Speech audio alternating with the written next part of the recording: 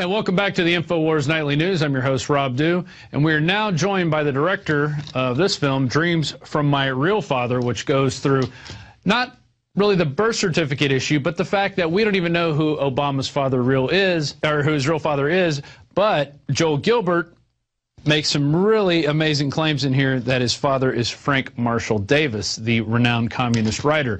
So we now welcome to the show, Joel Gilbert. Joel, how you doing today? Hey, thanks for having me tonight.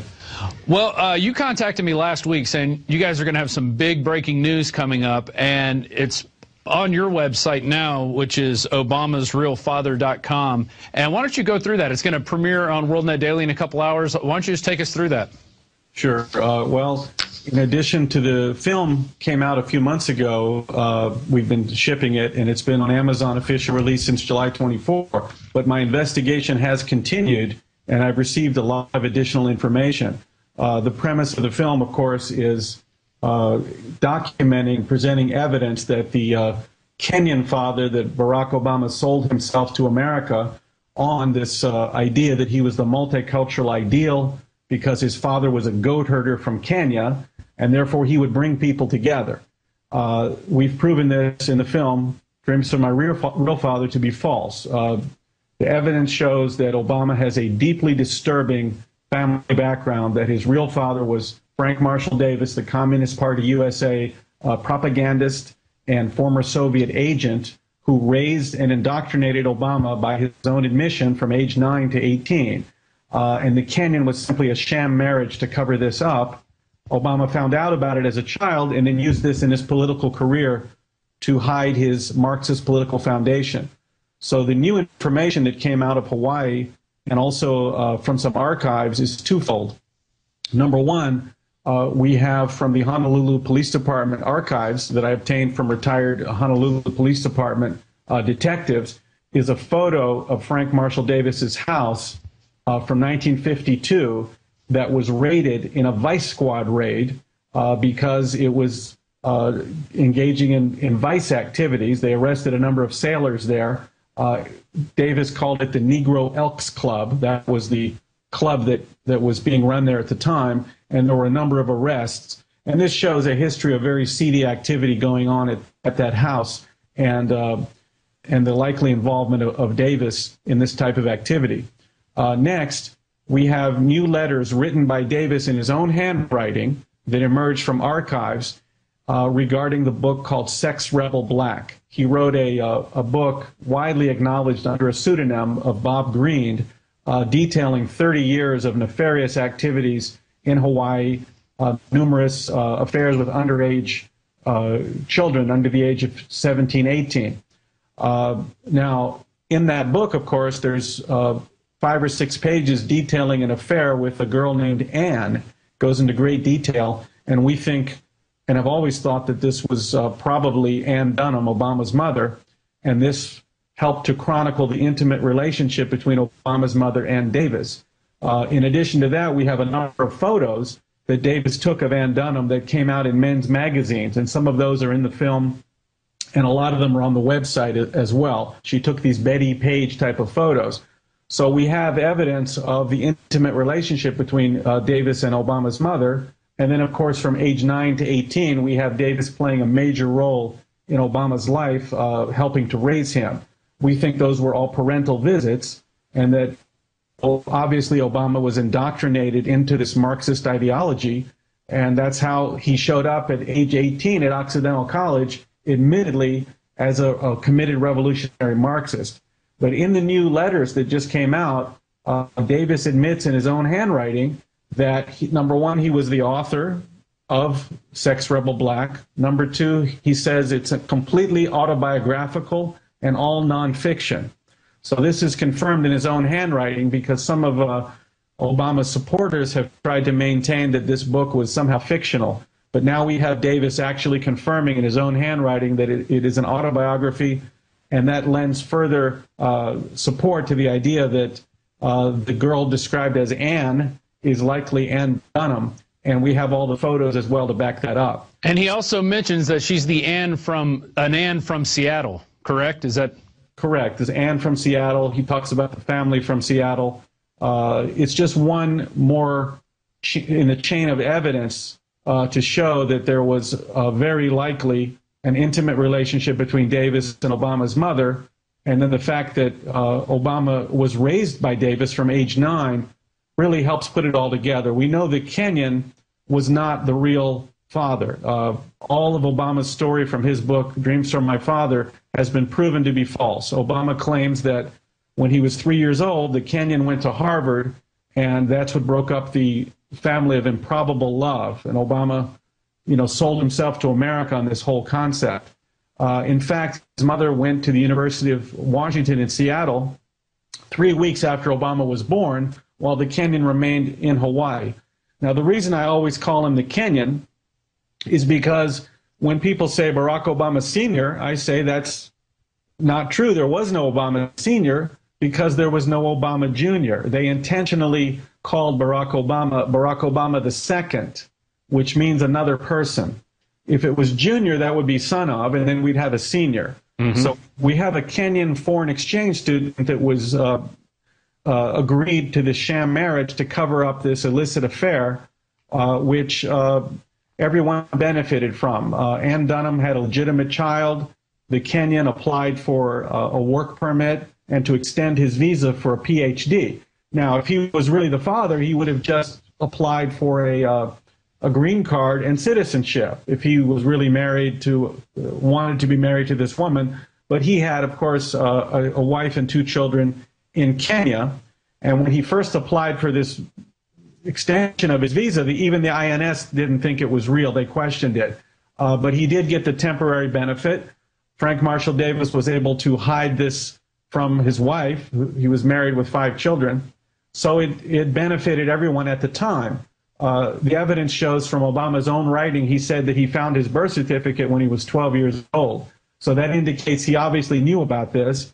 And in his adult life, he tried very hard to cover up the existence and relationship to Davis, because once the biological connection is established, it would then make you look at the ideological connection, how Davis became Obama's ideological father and gave him a Marxist political foundation. So my film, Dreams from My Real Father, shows that Obama really has been pursuing the dreams from his real father, who is a Marxist ideologue and Soviet agent, rather than the dreams of a Kenyan goat herder.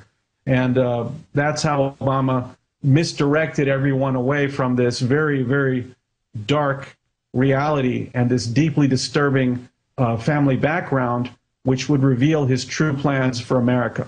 Well, and on top of that, if you look at the video, I mean, the first 15 minutes, it shows pictures of Davis, pictures of Obama. These guys look almost exactly alike. They have the same type of nose until Obama got his nose fixed. They have the same type of mannerisms, the same type of skull shape. They speak in the same type of cadence. So you can tell that that Obama definitely has connection to Frank Marshall Davis. And beyond that, the pictures you show of the lady that we think is his mother in the movie, she's on the same couch that Davis is later doing interviews on later. So there's definitely connections there that cannot be overlooked at this point.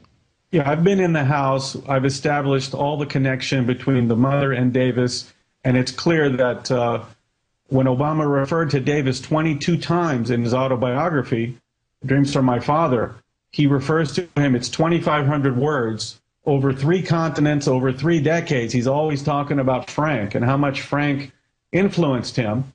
And what's interesting is the audio book that came out only in 2005. Remember, Dreams from My Father, 1995. He's thinking of running for mayor of Chicago one day. 2005, he's running for Senate, probably thinking of running for president, and Obama himself is the voiceover narrator for the audio book of Dreams from My Father. And guess what? Frank Marshall Davis is completely wiped out. Frank is removed. Every single reference to Frank is gone. So this is a pattern of document forgery, document manipulation to remove Obama's connection to Frank Marshall Davis. I showed a few weeks ago, we spoke with Alex on the website, we had a breaking news page of this mysterious black hand of Frank Marshall Davis that they accidentally left in a childhood photo of Obama and they photoshopped in his mother. So his mother is a thin white female, and she has the hand of a black male, very obvious. And we compared it to Davis, and it looks a lot like Davis's hand, but it's not Ann Dunham's hand. So people talk about the birth certificate recently. They showed how my information was also that they did not put a father when Obama was born. It was left blank, father unknown. And the sheriff's office confirmed that they had also come to that conclusion. So Obama has engaged in a pattern of document forgery to hide his deep ideological and biological connection to Frank Marshall Davis, which the American people, were given this knowledge, would have found Obama unacceptable. So this is the misdirection he's been engaged in for several years.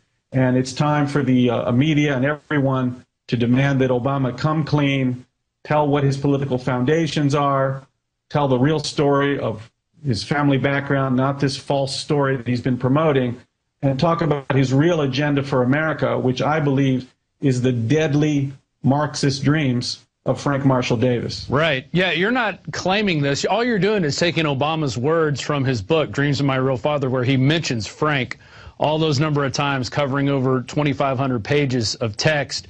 And he's mentioning this guy, how he's always getting advice from him, he's getting nurtured. So not only is he a biological father, as you claim, to a communist, he's also being mentored by this guy heavily. But he wants to hide it so much, he doesn't mention him in the audiobook. And I would ask people to go out there and get that audiobook and try to find. There's an instance where you say where he mentions he's out with 3 people in the book, and one of them's Frank, and in the audiobook, he just admits Frank's name. Yeah, Frank's name is omitted in large sections and small sections. Everywhere Frank is removed. Now, don't forget, Frank is one of the main characters of the book. That's the guy he mentions more than anyone, and they remove him. So Obama has been trying very hard using lies, misdirection, anything to hide his relationship to Davis, because if he had to tell the truth about it, then all this Marxist rhetoric that we hear from Obama, the top 1% are oppressing everybody. The rich don't pay their fair share. If you have a business, you didn't build it. This is the classic Marxist rhetoric that Davis learned in Chicago in the 30s, and would have taught Obama that there is some evil straw man who's preventing the masses from succeeding, that's keeping them down, and that the masses can never have upward mobility. They're stuck here because of evil strawmen. That's the rhetoric that people would tie together and say, wait a minute, this is insane talk from rantings of early 1900s, Lenin and Marx and these guys. It's not appropriate. It doesn't fit the reality of America. In America, you can work, you can get a job, you can start a business, you can be successful, just like Obama has, just like Michelle Obama has. But they have to tell you a false narrative. They have to say you can't buy food, you can't get a loan, you can't go to school, life is impossible. They create this, tell the people that everything is impossible. Only government can provide you the milk. You know, pray to Chavez and the milk will appear. We had a guy, one of our IT guys here says they actually do this in the schools with Chavez. They say pray for milk, pray to God for milk, and milk doesn't appear. And they say pray to Chavez for milk. Suddenly the milk appears. And I can't think of one place that communism has worked for the little guy where it's supposedly it's going to always help the little guy. But I can't name one instance where it has helped the little guy. It only helps those elites way up in the top, and those business owners way up in the top who are oppressing people anyway, and they're never going to be working towards humanity as a common goal. Well, Obama has a false narrative, and that's what's so dangerous. It's demagogic, that you can say to people that the rich people don't pay their fair share. Now, he knows this is not true because we have a progressive tax system. The upper income levels pay 35, 38, up to 40%, plus their property tax, everything else. Whereas the lower you go, you pay less and less or pay nothing. So when you promote your campaign on a lie, anyone can Google this and find out that the rich do pay more than their fair share. But it's demagoguery to go around saying such a thing. He also claims that wants to help middle-class families. But the reality is that socialist economies do not have a middle class. Right. The middle class is eliminated. It's destroyed because their employers are hounded and taxed out of business. The middle class's health care will be given away to poor and illegals, and the middle class retirement will evaporate into a bankrupt socialist state, and we'll be left with one lower class, as is the history of Marxism and socialism, one big lower impoverished class, and a political elites that control the wealth. And in between that, you have your brute class. You have the oppressors, you have the police arms, you have the Pol Pots that are sending out their minions to basically keep people working in the fields, maintain the slavery, go after anybody who might look intelligent. And that's what communism leads to. It leads to mass death and genocide in the end. Well, you don't have to look very far. You can look at the history of East and West Germany, North and South Korea, two very similar ethnically historic societies that were divided between free market and communism and Marxism. And the results are that in one society, it led to economic ruin and physical destruction of the people. In the other society, the free markets led to prosperity and wealth expansion. So this is not a new science that we have to figure out if the Marxist model is going to work in America. We know it's inappropriate. We know it doesn't work. We know it's disastrous. But my film, Dreams from My Father, unravels the whole Obama story because he has spent years misdirecting people that he's a uniter who's going to bring people together because his father was a goat herder, and therefore he's going to be this great savior. Well, in fact, people voted for him because they said, well, he has an inspiring family story. I want to vote for this guy. And they liked that Obama background story. But the reality is he has a deeply, deeply disturbing family background of a father who was a Communist Party propagandist, a Soviet agent, and a Marxist who indoctrinated Obama. And his mother was involved with Davis, and he's hidden this as well. So more and more people are seeing this film, and we thank Infowars.com, and people should go to their website to purchase the film.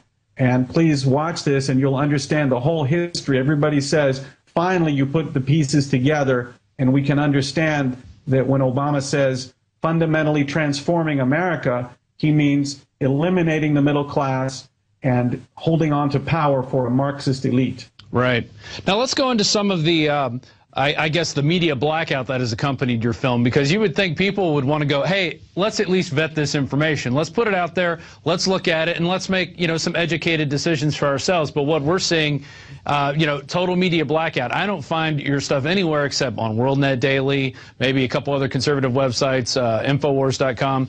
You were actually at the press club in D.C. giving a speech. How well did that go? I mean, you were telling people, look, you got a Pulitzer right here if you just put out this information. Exactly. I was at the National Press Club. I addressed the mainstream media. They were there, Washington Post, Newsweek. A lot of these guys were all there. And I reminded them of something called the Journalist Creed. Journalist Creed is like the Hippocratic Oath for journalists. It says that journalists must be fair, they're trustees for the public, that there's a single standard of truth, that suppression of the news is indefensible. So I read them their own Journalist Creed, which was written on the wall in the lobby in bronze, and I explained that if all the doctors decided not to pay attention to the Hippocratic Oath, everybody would get sick. So I said that because they are not adhering to the Journalist Creed of honesty, that we're all becoming infected with Marxism, that they are suppressing the news and they've been defending Obama's false narrative. And it was inexcusable and indefensible that the public looks to the media to report the truth. And if they don't hear the truth, they assume that what Obama is telling them must be true. So this is why it's so important for the media to be an independent force, unafraid to tell the truth. Unfortunately, the media has become corrupt. They've become ideologically connected to the administration. Or they may just be somehow too embarrassed to admit how badly they didn't do their job before, and maybe it's too hard for them to admit. Whatever their motivation, it is indefensible, and I told them this at the National Press Club, and you can see my press conference as well on the obama'srealfather.com website. Right. And so what's going on in Ohio? You guys have basically bought a bunch of these copies that you're giving out to these swing states, Ohio being one of them. Tell us about your plan there where you're trying to get the movie into the hands of people before this election. Well, we did send out several 100,000 copies nationwide, including Ohio, to try to, as a really publicity measure, to try to get people on the street, on the ground, as Obama says, from the ground up, from the bottom up, to start talking about the film and calling their media and talking to the representatives about this shocking information. It should be the #1 Pulitzer Prize winning story of the young century, like Watergate. You know, it's like, oh my God, this guy told us he was somebody else and we voted for him. So several 100,000 have gone out. We've sold many thousands, and we're hoping, obviously, to sell many more. In InfoWars, you can buy the DVD. And we've gotten tremendous response, and typically when someone sees the film, they want to show it to someone else. So it is a shocking narrative that the First Amendment, where there's free speech and people can publish and talk about what they want, is being suppressed. We put out an ad. We wanted to put an ad in the, I'll show it to you this is a newspaper full-page ad. I'm showing it to you there. Full-page ad for USA Today, Washington Post, or New York Times. All three refused to publish this advertisement. Wow. We had cash money in advance, you know, Obama Deception Unmasked, Obama's Real Father, and the whole advertisement. We're going to put this up on our website soon, but all three of these so-called bastions of American free press, the Washington Post that uncovered Watergate, the New York Times, USA Today, America's national newspaper, suppresses the truth, as does Newsmax, Newsmax.com. We paid for an advertising banner email campaign with Newsmax. They canceled it at the last second. We said, why'd you cancel it? They said, well, we don't want to be seen as conservative. We want to move to the center. We're trying to get the audience from the center. So I told the guy from Washington Post at the press club, I said to him, did you know why Newsweek is not at this press conference? He said, why? I said, well, they're going out of business. They no longer have a magazine, and Drudge Report is #1, and Newsmax is going out of business because Newsmax, for example, would not publish the Monica Lewinsky information. You mean Newsweek, not Newsmax. I'm sorry, Newsmax. Yeah. Newsweek magazine had the information on Monica Lewinsky, refused to publish it. Right. Drudge did publish it. Today, Drudge is #1. Newsweek is out of business. And that's how a lot of people discovered Drudge, just by him having the cojones to put that information out there. You know, win, lose, or draw, whatever it was, at least he put it out there and let us decide how we feel about it. Well, that's the very definition of journalism. I mean, it doesn't take, people write me emails and say, you've got a lot of guts. I said, it doesn't take much guts just to tell the truth. Yeah. Your information. Since when did telling the truth and reporting the news for people to look at and consider, since when did that become so difficult and so hard to do? Well, I can tell you that with USA Today, Washington Post, New York Times, Newsmax, they will not print this information. They won't allow it to be seen by the public. They're engaged in censorship rather than giving information. And I think all those publications are in trouble if they don't allow the news to reach the public. Well, there was a quote, and this is on a Time magazine, and it's a quote of a CIA director. I can't remember his name right offhand, but he said, anybody in the media of any significance is owned by the CIA. And that just says it right there, and they're protecting their boy, and they're never going to show this stuff. This is something that blows, because the birth certificate is something they could say, well, you know, we could poke holes at this and we could all play these word games and we'll never know the truth because they're never going to open up these records. But what you're uncovering now, it goes way beyond the birth certificate. It really digs into who this man is and who his ideological and biological father are. And it's an amazing film. I've seen it twice already, and each time I get more out of it because you catch those things that you didn't catch the first time, and it really blows me away. So what are you guys going to be doing in the future with Dreams from My Real Father? Well, we're starting to set up some screenings around the country. I'm continuing to talk about it on news and radio as much as possible every day. I'm continuing my investigation. I've got several lines of inquiry still going on that are being released as breaking news items on the website. And we're just going to keep telling the truth and letting people know that Obama should be voted for this time on his merits of who he really is, not on his false story of this Kenyan goat herder, and he's a guy that'll bring people together. It's a very different reality, and the gap between Obama's public narrative and the reality is very, very big. And the news media's job is to tell us the truth so that we know who he is. And I did this job for them. And anyone can see the film. And as I told them, the Pulitzer Prize can be yours. Yeah. You put it on a silver platter. I mean, it's a slam dunk if somebody publishes this on a mainstream media outlet but I think they're definitely afraid to. There would be some hardcore tyranny raining down on whoever does publish this in the mainstream realm. But I got to hand it to you. It is a great film, and I think everybody needs to go to InfoWarsShop.com, get a copy, have your own screening, pass it out to people. You don't necessarily tell people to make copies of it, but how do you feel about them showing it on Access Television? You just want them to contact you? Yeah, they have to contact us for each market so we can coordinate it to get permission. We're also doing some screenings of our own around the country. We have people hosting screenings, so we coordinate everything from ObamasRealFather.com. Oh, okay, ObamasRealFather.com. And how big is this getting? How big are the grassroots? How many people are coming to you saying we want to show this? I mean, in your estimation. We have several hundred requests. A lot of screening events are between 30 and 80 people, it seems like, with a couple around 100. Doing a public screening in a theater, we have a few people arranging those as we speak, but it seems to be a real grassroots thing of small groups of people that will watch it together and then order more DVDs and then go and do another group. It's just amazing the amount of people that are getting in on it because they know that the mainstream media will not report anything negative about Barack Obama. And that is just unjustifiable suppression of the news. And I thank you folks for having me on.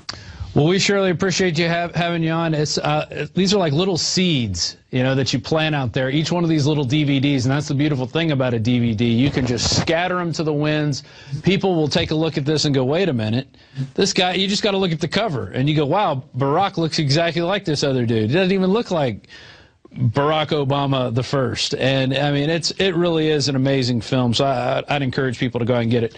Joel, do you have anything else you want to add?